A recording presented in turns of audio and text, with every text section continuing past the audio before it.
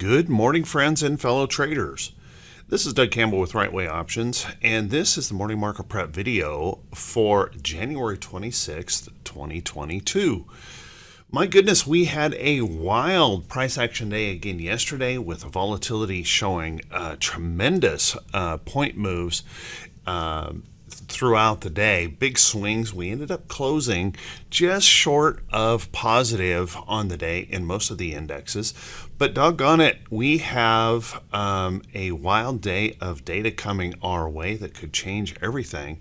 And although we are gapping up substantially this morning, we should take just a little bit of caution as we approach this morning. So how about we settle in, let's buckle up, let's take a look at these index charts, see if we can't figure out how we may want to approach the market today on this Wednesday edition of the Morning Market Prep video.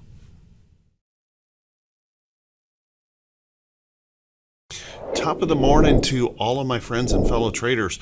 My goodness, this wild volatility has probably got everyone on the edge of their seats, and we definitely are overdue for a relief rally, but unfortunately it looks like we're going to have such a massive gap up this morning. It could create more challenging price action for today. So let's take a look at these charts. If we take a look here this morning, and you can see we have quite a little bit of price resistance in this chart above. If we take a look at that trend break, we have a resistance level in that trend. We certainly have very strong resistance levels in this chart as we move up. So as we rally this morning on this big gap up, please keep in mind that we run the potential on a big gap up like this ahead of so much data. We could easily see a big point whipsaw or even a pop and drop on the day. So make sure you're staying focused in on that price action this morning, being careful not to get caught up in the hype and drama of the morning, just remembering the massive amount of data coming our way today that could create more volatility and more pain in the market if we're not careful.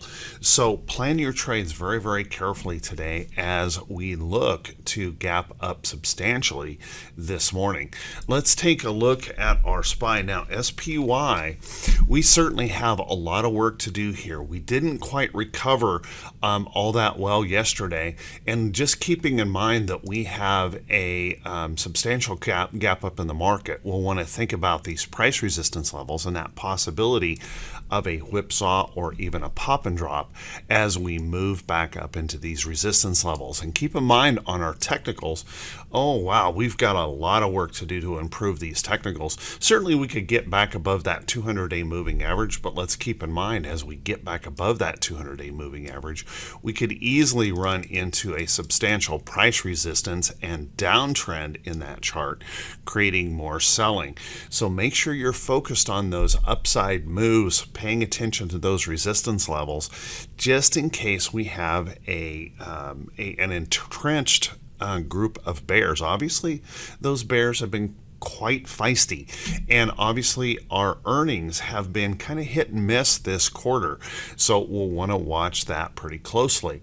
Now let's also take a look at that NASDAQ QQQ. Boy, this has been a challenging sector of the market, and it was the most overbought sector of the market overall, the most highly speculated on overall, and so we've certainly received tremendous punishment in that chart. Now you can notice we're looking at a pretty substantial move up this morning in the QQQ with this gap up open, but let's also notice that even with that big move this morning, we're still well below price resistance levels in the chart. So as we approach those, we want to watch that possibility of those reversals or failure patterns or even those pop and drops as we progress throughout the morning. So watch carefully as we approach today. And let's keep in mind that while we're looking at that, we have a lot of technical damage that needs to be repaired, and a rally back to the 200-day moving average could easily set up that next failure to the downside. So go in with your eyes wide open on this market today. It's so easy to get caught up in the hype and the drama of the market. We want to be leading the market, not letting the market lead us. And what I mean by that is, for example, the Right Way Options members, we're already long some positions here in the market. This gap up this morning will provide a good profit potential and likely a place where I will probably just take those profits and then wait for the next entries into the trades. Be really careful of getting caught up in the hype and drama and letting the market lead you into more danger and punishing whipsaws or reversals. Watch that price action closely today. Stay very, very focused and try to remain calm. Let's take a look at our IWM. Now, IWM certainly is in an oversold condition and probably the most damaged technically of our index charts. And if we take a look and rally back up here this morning, we have a lot of resistance in this chart that we're going to have to deal with as we move back up. And let's keep in mind that even as we move back up, we certainly could run right into resistance levels that could create that next failure in the downside move. And we want to make note of the fact that our 50-day moving average has already crossed down through that 200-day moving average. A lot of technical damage here in these charts, and we have to keep in mind that earnings have been really hit and miss, and we have some more big market moving earnings yet this afternoon. So let's take a look at our VIX and see if we can get an idea about what's going on with this volatility. As you can see, VIX is called the fear index, and fear index for a reason, because we get very, very volatile when the market gets fearful. And you can see at the close of the day, we closed up here above 31 handles. Now, what that means for this morning, I know everyone wants to jump. They want to jump and rush right into the market. But keep in mind, if you jump in this morning, particularly with options, you're going to be jumping into a very high implied volatility options chain that could have wide bid-ask spreads and very, very expensive options based on that implied volatility. So be really, really careful racing in this morning because of that danger of a volatility crush. If we do get that bullishness coming into the market, and if it sustains, we could easily have a big volatility crush, which means you could actually be directionally correct on a position and still lose money if that volatility crushes a lot. So keep that in mind. And then also keep in mind that we are still in an uptrending move here on that volatility, and we have significant levels of price support in that chart where we could catch price support as we pull back. So we definitely need a relief rally. We're overdue for a relief rally, and that should pull back that volatility or the the VIX volatility should pull that back, but we'll want to keep in mind that we may not be out of danger for more volatility as we rally toward resistance levels in the chart.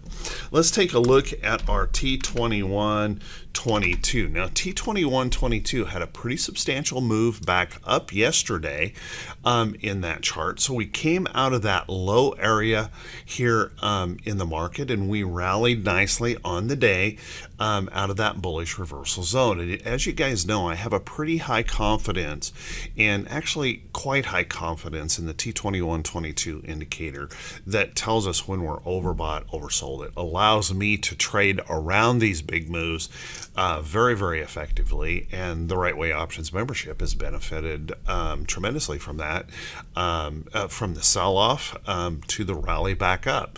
So let's watch this closely. A big gap up like we're seeing this morning could very quickly push us back up here into an oversold condition, and it's just a short-term overbought condition.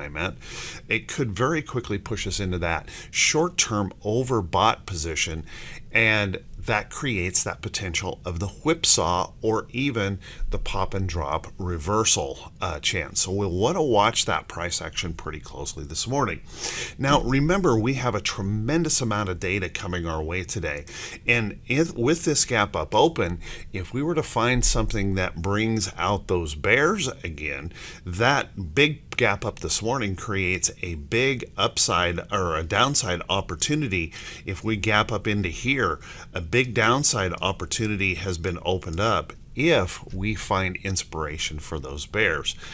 If we can find inspiration for those bulls, if we can continue to push on up, we may still have some upside opportunity here before we reach that bearish reversal zone.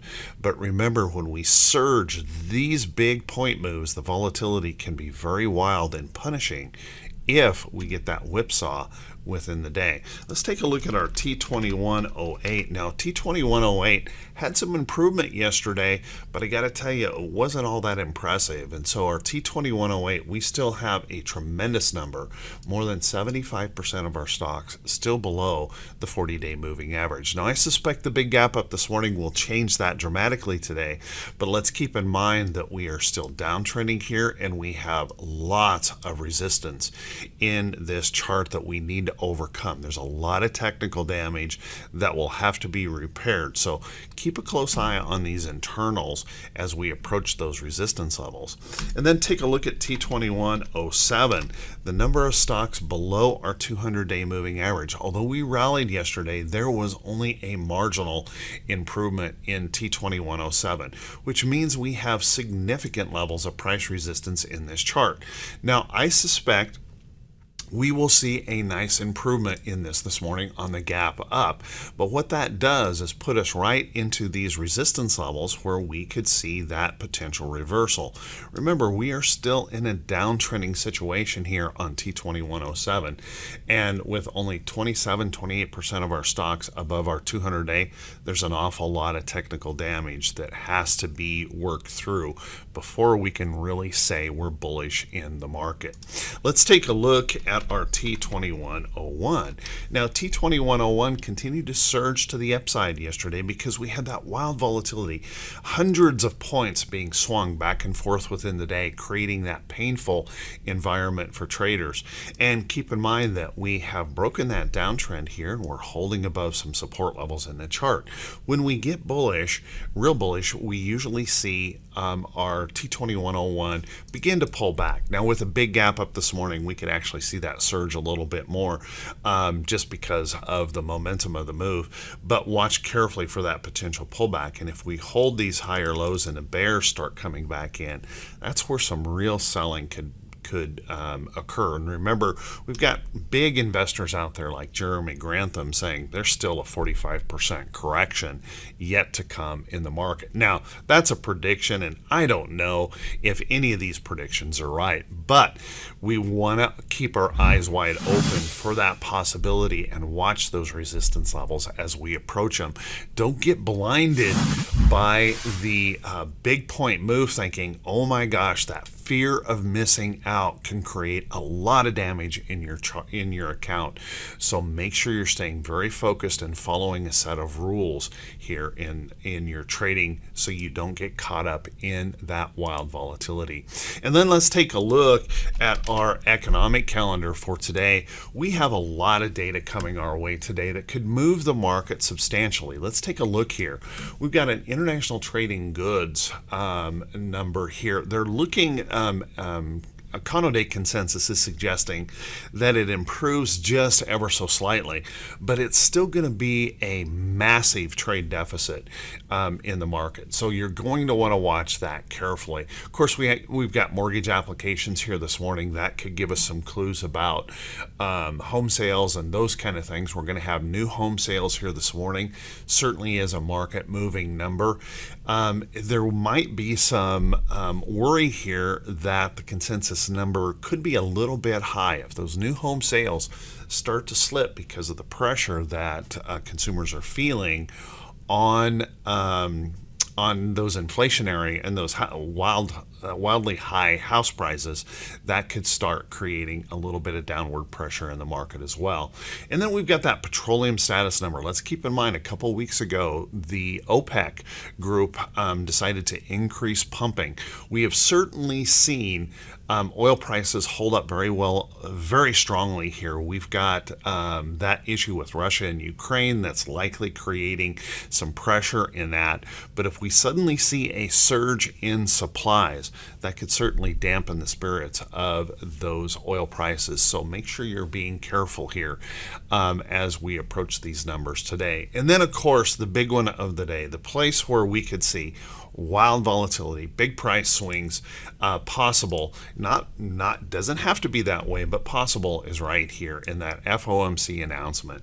Remember, the FOMC is largely expected to announce a rate increase by March and a possibility of 4 rate increases this year. The markets usually don't like that. And remember, when we increase rates, that is typically the reason we do that is to slow the economy, to pull all of that money out of the market to decrease inflation, and it has the tendency of slowing the economy. So you'll want to keep that in mind. And remember, the Fed press conference, we can get wild volatility around that as well. As we move through to tomorrow, oh my goodness, tonight after the bell, we've got Tesla, we've got Intel reporting, and we know how wild those tech stocks can move the market. And then we're going to face a durable goods, a GDP, and a jobless claims tomorrow morning. So make sure you're preparing for that as we slide over into Thursday, and a huge day of earnings coming on Thursday with Apple reporting as well. Let's take a look at that earnings calendar today. We have a pretty busy earnings calendar, and I can't cover all of the notables here this morning on that earnings calendar with about 120 or so companies listed. As I mentioned before, we're going to hear from Intel. Intel's trying to push up, probably just because of the enthusiasm from that Microsoft guidance starting to move things back up. But we're also going to hear from Tesla, and we know these are market moving reports. We're also going to hear from some big stocks that could help us out in the Dow, like Boeing. We're going to hear from AT&T. We're going to hear from STX. We're going to get news from Las Vegas Sands. We're going to hear from quite a few of these companies like URI. That could move us substantially in the market. So we're really going to have to stay on our toes, remembering that these earnings events have been pretty hit and miss so far this quarter. And if they continue in that fashion, they could create quite a little bit of volatility. So just kind of stay on your toes here today. Stay focused in the charts. Be careful not to let the market lead you. And if you want the full list of notables this morning, make sure you click that link just below the title of the video. That will take you back to the morning blog and give you that full list. So make sure you click that link and get over there. And by the way, it's going to be important that you make note of that, because as we continue to ramp up in earnings, there's no way I will be able to cover them all in the morning videos. Let's take a look at some stocks that could be setting up. But before we do that, guys, if you could do me that quick favor, if this is the first time you've seen these videos, if you could please click that subscribe button on YouTube, and also click that bell icon when it pops up, so you'll be notified every time I post one of these videos. And if you find these videos to be helpful, to be useful, if you guys could continue to do me that favor, clicking that subscribe button on YouTube, and also clicking that thumbs up button, and then clicking and leaving a brief comment on the video. That helps the channel to continue to grow, and I really appreciate that a ton. Obviously the channel is continuing to grow. We're approaching 26,000 subscribers, and I never ever would have imagined there'd be this many people that would be interested in this kind of comment that provides no hype and no prediction in the market, just taking a look at those technicals that can help us stay calm and focused into the trading day. So thank you everyone for your kind support. And if you want to support the channel through the Buy Me a Coffee link, that's just below the title of the video as well, I also truly appreciate that. And thank you for all of those who support the channel that way. Let's take a quick look at a few stocks setting up. Now, I don't have a whole lot of time this morning, and I have to tell you that there's a lot of danger in this market with potential whipsaws. But let's take a look at some of these stocks that have been extremely oversold. One of the things that we have done here in Right Way Options is picking up some bullish put credit spreads, and we're gonna profit big time today on the QQQ bullish put credit spread.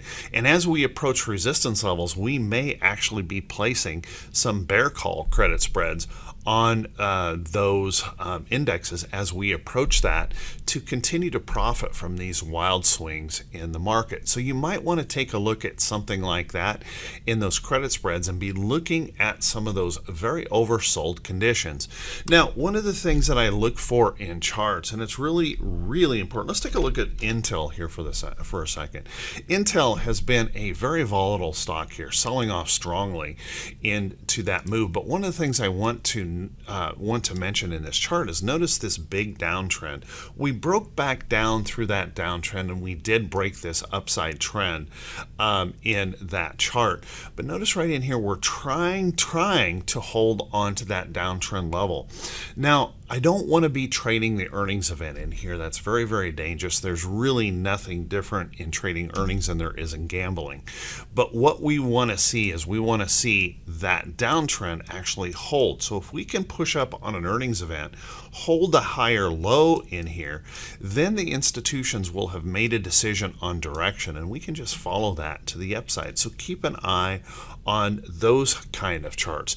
If you want to catch early entries, let me show you something here in a Heiken Ashi chart, and I'm going to once again be teaching a class on Heiken Ashi. If we take a look at Heiken Ashi and we take a look at a diamonds chart on the 15-minute, I suggested this yesterday for that upside move here in the Dow and the indexes yesterday afternoon. So if you want to catch some of those early entry points, look at some of those short-term charts to try and catch some of those early entries into any rally back.